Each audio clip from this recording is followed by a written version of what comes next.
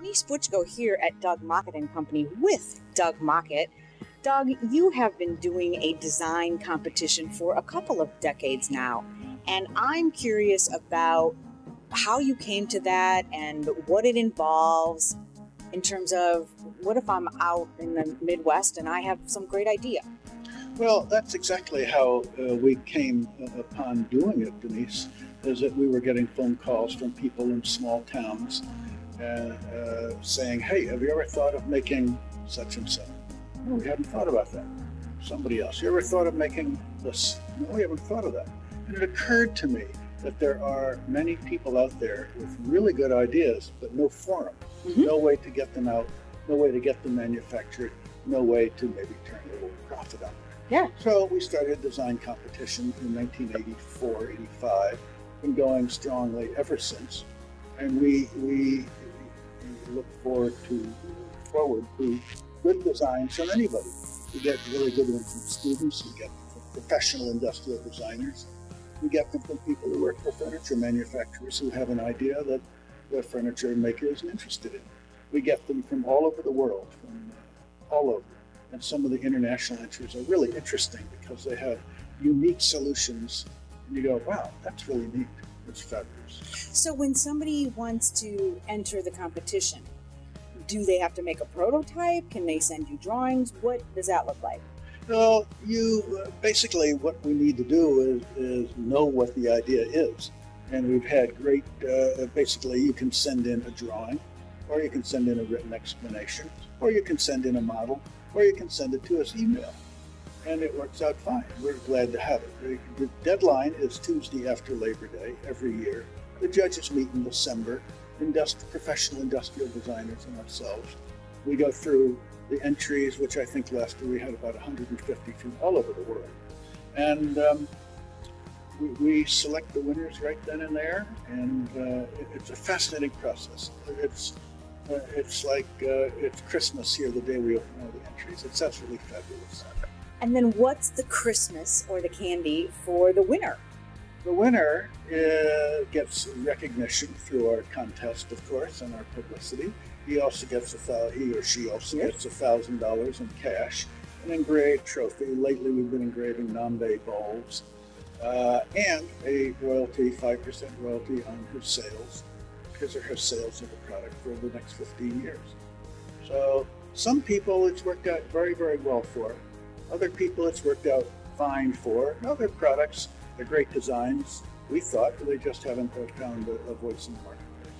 But you're still giving them a voice, which I love. So kudos to you. Great job. Well, thank you very much. It's been fun. It's just great fun. And isn't that the name of the game? Yeah, it really is. Yeah. And you have to enjoy it, and we enjoy it. And we have these tables in back of us with many of our design contest winning products. We have 1 to 4 over the years. We've been doing it 26 some odd years.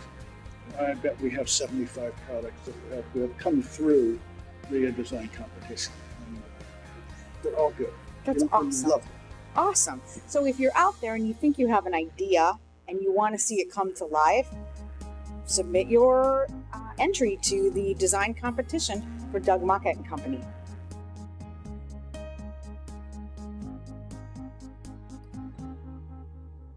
And my experience with the products here has been that they really provide solutions for me in a variety of scenarios. Some just pure beauty, and a lot of times very functional. And what Doug and I were talking about that we want to elaborate a little further on, I want to ask you about, is you find that you provide a solution, and yet then sometimes something else evolves further from that people have more needs. So tell me some more about that, Doug.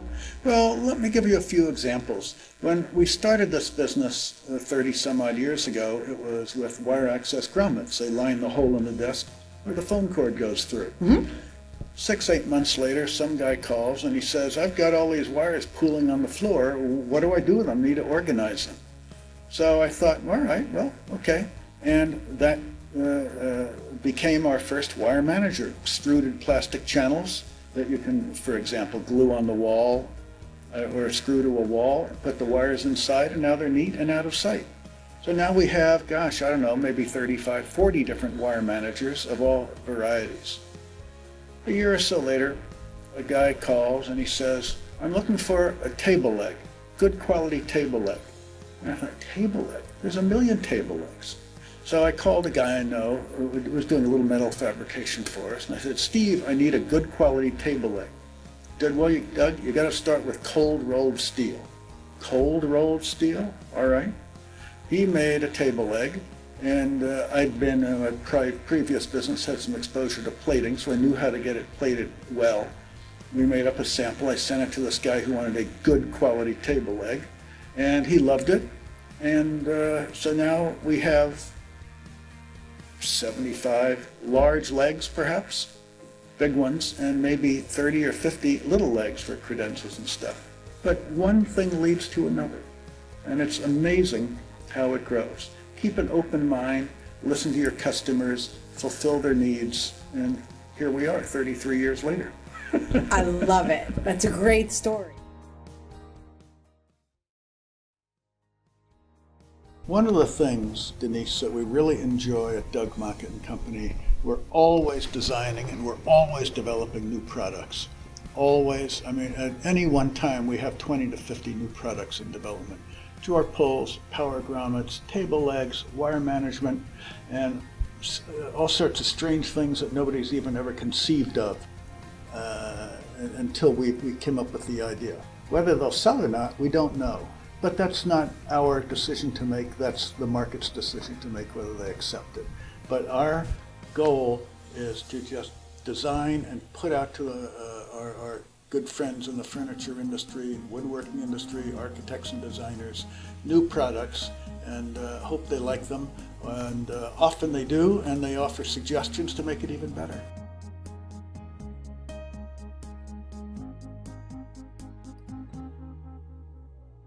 Denise, one other thing that really strikes me is in the furniture components business, our goal is to design fabulous parts, well made, that look stunning, but not so stunning as to take over from your furniture. We want, for example, a drawer pull to make your furniture look great. We want a wire management grommet to kind of fit in so you really don't see it. You see the furniture. Design, quality are our goals in making our components fit into your overall design. And it's a difficult challenge, but a whole lot of fun.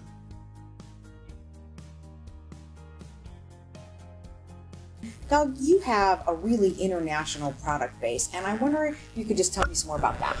Well, Denise, the bulk of our products are manufactured here in the Los Angeles area where our headquarters are. And we distribute quite a few from overseas, some fabulous drawer pulls that are made in England, some fabulous Scandinavian design, very modern ones that come from Denmark, casters and some other parts, a fabulous Italian design, as well as some other Italian fabulous designs, which, you know, Italy is kind of the headquarters of design. Absolutely. And some German and Austrian components they're really nice. In addition, we distribute parts from that are made here in the United States. They're not made by us. They're made in all over the United States by some other suppliers. But the world is shrinking, and where it used to be a big place, now it's very small. And so it's more global. Globalization is taking place. And I think it's very funny, we have a guy who buys from us in England, one of our clients. We buy parts from Italy, they come here, and they go back to England. Oh, which I think is pretty funny. Yeah. So FedEx does quite well on that order. Obviously, yes. But I think it's important that we recognize that globalization is here. There have been some disappointments among people in manufacturing parts overseas, and more is coming back here to the United States, not only in our industry, but in every industry, where the cost-benefit ratio wasn't there. The quality wasn't there. Mm-hmm. The lead time wasn't there. And there were cultural issues. So we say, forget it, we'll do 99% of it here in the United States. Wow, fascinating. Yeah, we're very proud of it. And Denise, there's another thing I'd like to add, and that is the pricing structure here at Doug Mockett and Company. We have what we call transparent pricing. The pricing is printed in our catalog, the pricing is on our website, and that is the price. Unfortunately, we understand there are other people whose prices vary to suit the situation. We've heard from customers. They've called us and said, oh gosh, I called some guy and the price was given to me over the phone, and then I called to place the order several weeks later and the price had gone up a lot. With you guys, the price is on your website, it's there in the catalog, and that's the price for everybody to see. It's what we call transparent pricing.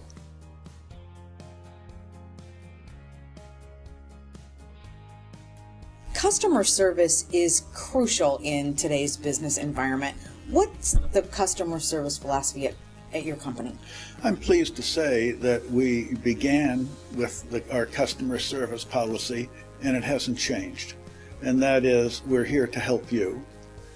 And when you call, a real person answers the phone. There's no voicemail. When you call, your order about 95% of the time goes out the same day. We have no minimum order, except one. You got to order one. You can't order fewer than one. Okay. And if you're not pleased with it, we have no restocking policy on a return. So we're here to make your buying as easy and as painless as possible. From the minute you call, a real person answers the phone. There's none of this, your call is important to us, and you wait for 20 minutes. Forget it. So we're very pleased with that. We've tried ever since day one to be responsive to our customers. It seems to have paid off quite well. We get accolades all the time from our customers, and we're very proud of that, because every customer, no matter how big the order or how small the order, it's very important. I love it. And it's obviously served you well. Thank you. Yeah, thank you.